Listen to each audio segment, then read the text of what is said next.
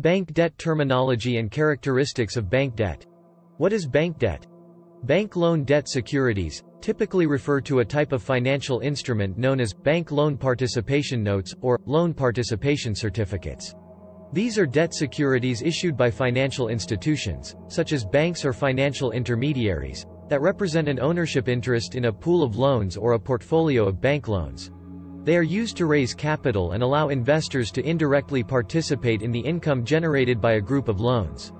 Debts issued or sold by banks and other financial institutions to companies undergoing financial stress, usually below investment grade. How bank loan debt securities work. Pooling of loans. A financial institution, often a bank, originates a portfolio of loans, such as commercial loans or consumer loans. Issuance of securities. The financial institution creates securities, bank loan debt securities, that are backed by the cash flows generated by the loan portfolio. These securities represent ownership interests in the loans. Investor purchase. Investors, which can include individuals, institutional investors, or other financial entities, purchase these bank loan debt securities. Each security represents a portion of the total loan portfolio. Cash flows. As the loans in the portfolio generate interest and principal payments, these cash flows are passed through to the investors in proportion to their ownership of the securities. Investors receive periodic interest payments, typically on a quarterly or semi-annual basis, as well as their share of the principal repayments. Risk and returns.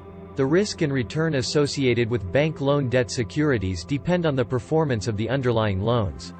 Types of loan. Term loan. Fully funded loan with a balloon payment at maturity. A term loan is a type of loan that is borrowed for a fixed period, typically with a predetermined repayment schedule. It is usually used for specific purposes, such as financing the purchase of assets or funding a long-term project. Term A amortizing, seniority, matures within 6 years. Term B maturity greater than 6 years, subordinate to A loans. Can have multiple contracts each with different start and maturity dates, interest rate, payment schedule, reset schedule, and currency denomination. Example. A company may take out a $1 million, 5-year term loan to purchase new manufacturing equipment. The loan agreement specifies monthly payments over the 5-year term. Revolver loan. A line of credit where the customer uses the funds when they are needed. Amount can be drawn, repaid and drawn again. Commitment fee paid on unfunded portion. A revolver loan, short for revolving credit facility, is a flexible loan arrangement that provides a borrower with access to a predetermined amount of credit. Borrowers can draw and repay funds as needed, and interest is typically paid only on the outstanding balance. Example. A business obtains a $500,000 revolving credit line from a bank. The company can draw funds up to this limit for various purposes, such as covering short-term cash flow gaps. Interest is charged only on the amount borrowed, and as the company repays, the credit becomes available for future use. Delayed draw term loan. Fully or partially unfunded at issuance. Mondi can be drawn fro a certain time frame or amount. Once repaid it cannot be drawn again. A delayed draw term loan is a type of term loan where the borrower has the option to draw the loan amount in multiple installments over a specified period, rather than receiving the entire loan upfront. Example. A real estate developer secures a $10 million delayed draw term loan to fund a construction project. They have the flexibility to draw the funds in $2 million increments over the next 2 years as construction progresses. Interest accrues only on the drawn amount. PIK, payment in kind, loan. A loan which typically does not provide for any cash flows from borrower to lender between the drawdown date and the maturity or refinancing date, not even interest.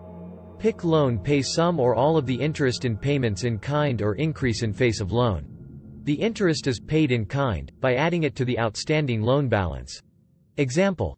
An investor borrows $1 million with a 10% PIK loan. Instead of making cash interest payments, they choose to have the interest capitalized. After 1 year, the loan balance becomes $1.1 million, $1 million principal plus $100,000 in interest capitalized. Income streams and fees. Delayed compensation. Buyer receives delayed compensation or accrued interest from seller.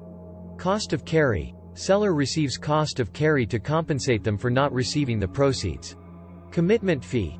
A charge by the lender for holding credit available for a borrower, also known as unfunded fee. Prepayment fee. Charged for paying loan down before maturity date.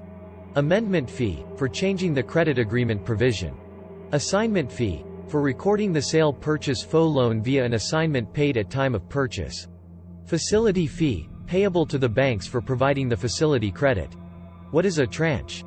Each time borrower borrows some of the facility, a contract is created. This is often called as tranche. As with any contract, it will specify the terms and conditions of the loan made, including interest payment schedules, start date, maturity date, etc. Any time the borrower pays back some of the loan or makes an interest payment, the terms of the contract changes. Credit activity transaction global commitment. Total amount to the loan. Maximum amount a borrower can draw. Drawdown. Borrows against the loan. For term loan, the transaction will borrows the full loan amount. For revolver amount, the transaction will increase the funded amount and decreases the unfunded amount. Amortization payment, paydown. Term loan. Process of gradually reducing a debt through installment payment of principal, versus paying of debt all at once, reduces global commitment of loan. Revolvers. The borrower can pay back a portion of a contract funded amount at any time before the contract matures. Prepayment. The borrower can pay back a portion of a revolver contract funded amount before the contract matures. This referred to as a prepayment or sometimes a partial repayment or early paydown. The paid down amount returns to the unfunded portion of the revolver. Commitment reduction reduces the global facility amount. For a term loan, a commitment reduction must occur in conjunction with a contract maturing or prepayment of the contract. For a revolver, a commitment reduction reduces the unfunded portion of the revolver. Commitment increase. For revolver, the transaction increases the unfunded portion of the facility. Rollover rate reset. Rolls a maturing contract into one or more new contracts. The borrower pays the interest and any fees due on the maturing contract. Thanks for watching.